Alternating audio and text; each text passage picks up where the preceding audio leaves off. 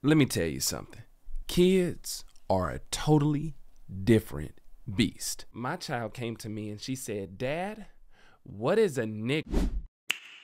Victory is mine! And she said it with the hard R. Now, I've been a father for over 12 years now, and I'm still surprised by some of the things that my kids come to me and say. Why can't I put grapes in my shoe? I don't know, Selena, because we don't want you to walk around with grape feet.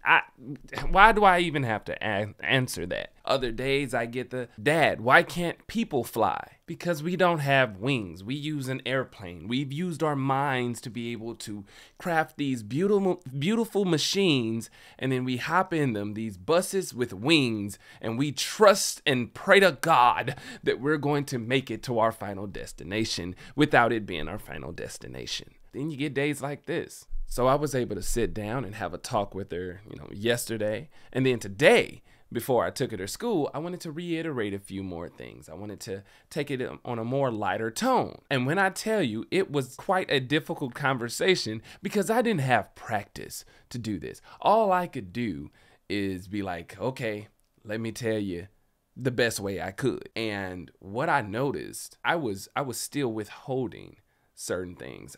It was just interesting.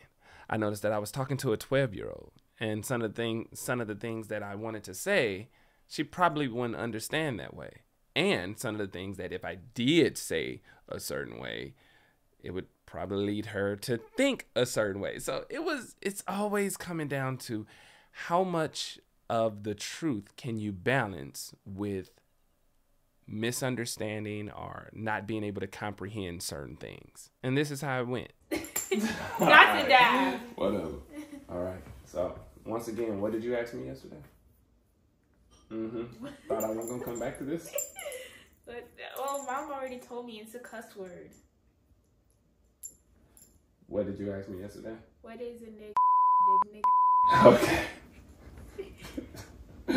All right. Well, the situation isn't, well, you can joke about it now, and a lot of people do joke about it. And sometimes you even possibly hear me say something like that every now and then. You say the N-I-G-G-A. Yeah. Sometimes I do say that. And it's similar to that. It is very similar, but do you understand where it came from? No. All right, well, that word... I just know people call black people that now. Okay, well... And I hear that word so many times in the book that we're reading. Okay, and that's fine. That's educational. That's informative. But back in the day, do you know why they called individuals that? Well, back then, that was a term of hatred. Unfortunately, during that time, you would have, with less or better terms, you would have white people calling black people nigger. And when they called them, what they meant was they were dirty, they were uneducated, they were less than human. Oh. Meaning they were worthless. They were stock, like animals. And that's how it was back then. White people would have slaves, or they would have individuals working in their homes or on their fields and other places like that. Now, we don't have a lot of time to get into it, but I'm going to just tell you that much. And they were just not worth nothing. They were just a nigga. So when there was a black person walking down the street, if they could walk down the street, no matter where they were, and a white person wanted to disrespect them or just seem bigger than somebody and bully them, they just said it's just a dumb nigga. I feel bad for the people who lived through back then. Yeah, but that they were able to put things into place and fight and push and bring things into light to where you don't have to be called a nigga, where you're not a person that's seen as less than. Because they were able to fight for that. They were able to push for that. And unfortunately, you still see it today where people think, oh, well, if you're brown or if you're any other ethnicity other than white, they get bullied in a sense. They get mistreated. They don't get the same, they're not valued the same. So that term it's pretty bad. If you hear people in your school talking about that outside of an informative way or some educational way, you have to bring it to somebody's attention. That's not good for anybody. And it's not, you're not telling on anybody if you just bring it to the teachers and the principal's awareness, because that's not good. Oh, what if they're just doing it in a jokingly way? That's one of the problems. That's what I saw, a jokingly way. Yeah. Unfortunately, there's a big separation of that, though. There's people that feel that you should be able to joke about it because, you know, Black people joke about it and they use the term all the time, right? And then you have the other side of that argument that says, hey, you shouldn't say it at all. And the only people that can't say it are the Black people. Then you have another part of the argument that says, no, it absolutely shouldn't be said, not even in a joking way. None of that. No taking ownership of this, and that. There's a lot of different sides of that. For you and for the youth of America, it shouldn't be used in a joking manner. Y'all shouldn't be going around saying that, making fun of this and making fun of that. And I'll be the one to say it. Most definitely no Caucasian kids need to be going around saying that. What's Caucasian kids? White people. Oh. There don't need to be no little white kids going around dropping that word that easily. It just shouldn't. That's something that their parents should be letting them know, should be teaching them, should be informing them about. And it's crazy that, I hate to say it, a little Caucasian kid probably said it, well, most likely said it, before you even know what the term was. My friend.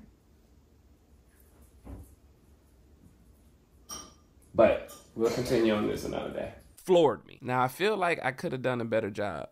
But one thing I've noticed is I'm always going to feel like that. I'm always going to feel like, could I have said it better? Could I have done it better? Could I have come up with better analogies?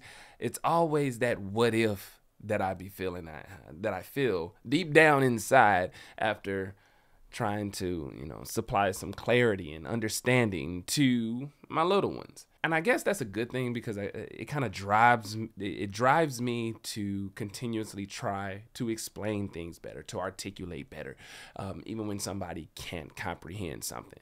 Now I'm gonna be able to focus in more on that as she asks me more questions later on this week or this month or as she grows, and I want to be able to not shelter her so much as I've done and let her understand more of this world that was and, you know, in a sense is. But I can be proud of the fact that there was a safe space for her to talk.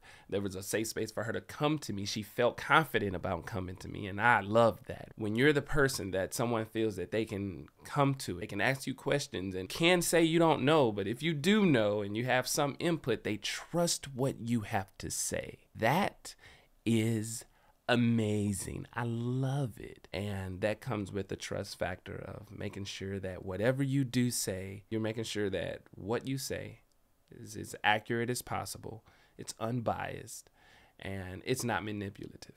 And that's what you heard in that conversation. You heard me struggling, trying not to make it biased, trying not to make it so dark, as even though it is. Try not to garner her thoughts and guide her thoughts to a certain perspective, rather than letting her understand it and letting her experiences mold a better comprehensive understanding around everything. But look, this is day 50 of me posting a new video to YouTube every day for 365 days, nonstop, no matter what. If you've been able to enjoy the videos that I've been able to post, by all means, go ahead and subscribe if you haven't already done so. Or maybe like this video, share it with someone that you believe it may help or bring some enlightening moments to. Or as I keep saying, by all means, watch another video. You might find some good intellectual entertainment that really just shifts your givey. What is a givey? What did I just say? Anywho, y'all be great, y'all be cool, be awesome, and as always, see you at the finish line.